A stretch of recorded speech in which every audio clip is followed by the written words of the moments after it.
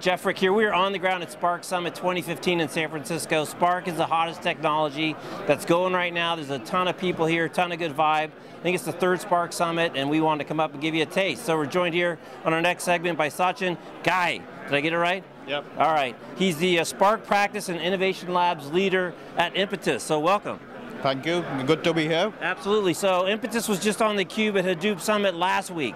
What's the big delta between Spark and Hadoop? Are they competitive? Are they complementary? What's kind of your take? So it's quite an exciting space and a quite dynamic space right now.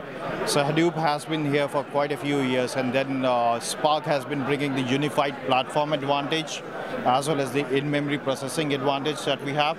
So a lot of customers, a lot of interest has been generated around Spark space right now. And we have been doing quite a few things over here in Spark. And we are doing research and development, building a deep machine learning engine over on top of Spark. We have been doing IP, building IPs. So one of the products we are demonstrating over here, Stream Analytics, has a Spark streaming engine that we are building on top of that. Right. We are also doing a lot of technology exploration. So Spark is quite a dynamic space. It keeps on innovating. So there's a data frames which came in March. Now there's some ML pipelines. So we can keep on doing the exploration which is happening around in the open source space.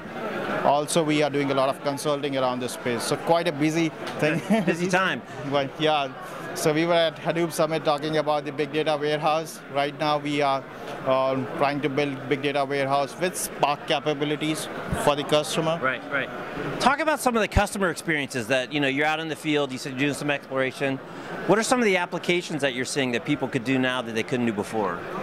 So one of the things Hadoop was primarily famous earlier was for doing a lot of volume data.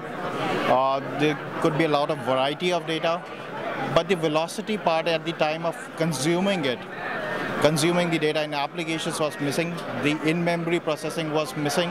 So Spark brings that advantage across. And it opens a lot of floodgates for applications for the customer.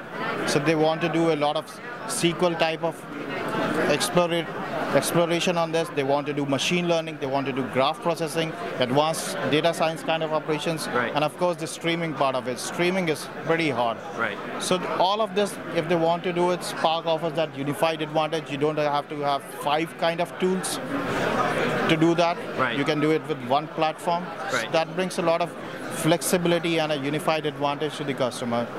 So most of our customers actually start off doing some certain kind of a POC on why would we like to do a Spark versus what we were doing in a Hadoop environment, a Hive or an Impala kind of environment. They usually start with that analysis. Okay. But then when they discover Spark, they actually feel that unified advantage.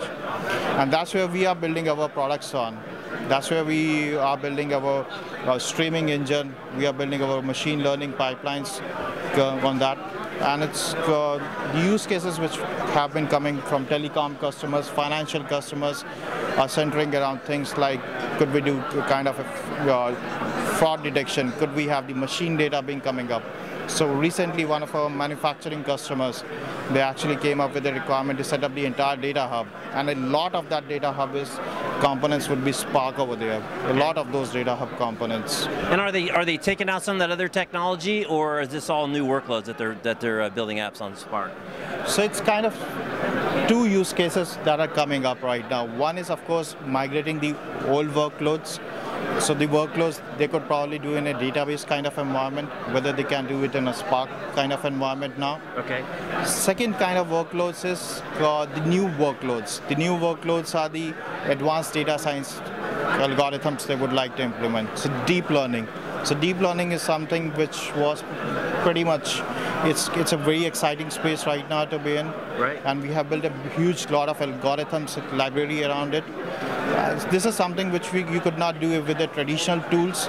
You were constrained with the kind of data that you could do.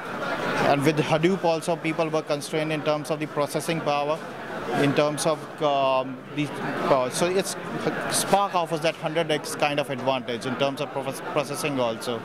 So now those deep learning algorithms which we have built actually give you a great advantage in exploring those advanced data science use cases also. Exciting times, huh? Lot of things coming up, lot of queries from the customer, lot of products that can be built in this space. So that's why the research team over in Impetus Innovation Labs is actually trying to be at this cutting edge of the cutting edge. The cutting edge of the cutting edge. Careful, it gets dangerous out there on the cutting edge of the cutting edge. It is kind of exciting more than dangerous. Okay, good, good. All right, excellent. Well, Sachin, thanks for stopping by. Got to get in the hook here, but good times, and sounds like you said you're on the cutting edge of the cutting edge, so I'm sure you'll have a lot more fun than danger, right? Sure, it's going to be fun, and it's going to be a lot of good return on investment that we are going to bring to the customers over here. Awesome. Well, thanks again for stopping by. I'm Jeff Frick. We're on the ground at Spark Summit 2015. You're watching theCUBE. Thanks for watching.